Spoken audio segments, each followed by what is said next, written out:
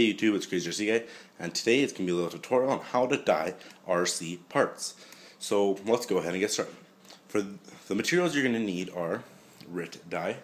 They didn't have it in powder form, so I bought it in liquid form. I heard it works just as well. The parts you're going to want to dye, which are my e-Revo chassis and my e-Revo rockers. For these parts, what you're going to want to do is clean them as much as you can. And let them dry for about 20 to 30 minutes. And make sure there's no soap or water on your part. Make sure they're totally dry. And then the container they're going to be able to put on the stove and dye your parts in. So for your parts, what you're going to do is obviously clean them, as I said before, and tie some fishing string. Hold on, let me set the camera and go.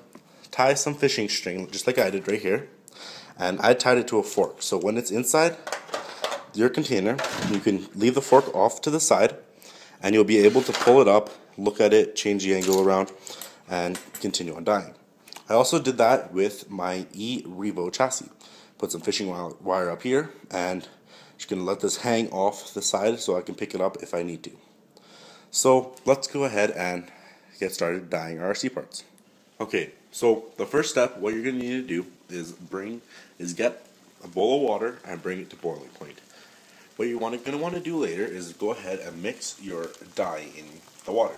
But what I'm going to do is bring both these to my garage and dump them in the container. So let's go ahead and do that. So there we got the boiling water, and now what we're going to do is go ahead and put our black dye in there. So shake up the can and slowly, I'm going to pour this whole thing in.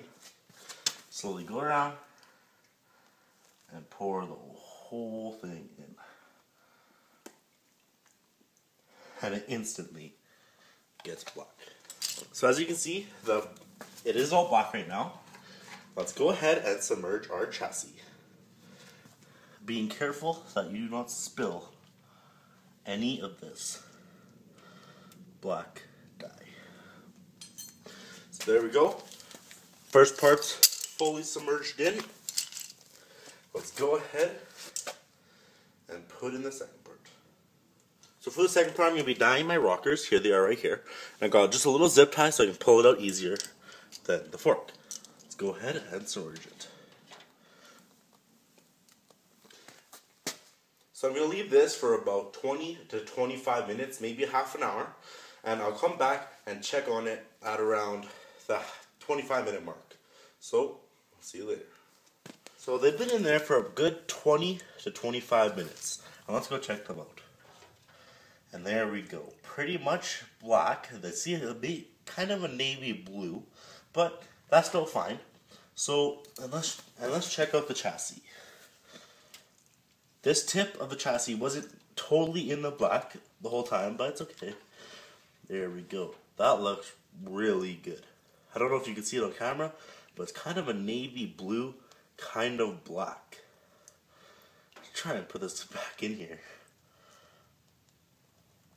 So there we go. Let's go ahead and put these on a paper towel. So there you go. Here's the final product. It turned out kind of like a navy blue. It is dry right now. That's why you have those spots. But once it's totally dry, it should look black, kind of navy blue. And I'm fine with that. Just because my car color for my e-Revo is going to be blue and black. So that is how you dye RC parts with RIT dye. If you guys have any other tutorials you guys want me to do, please post them down in the comments below. If you have any questions or concerns, also post them down in the comments below.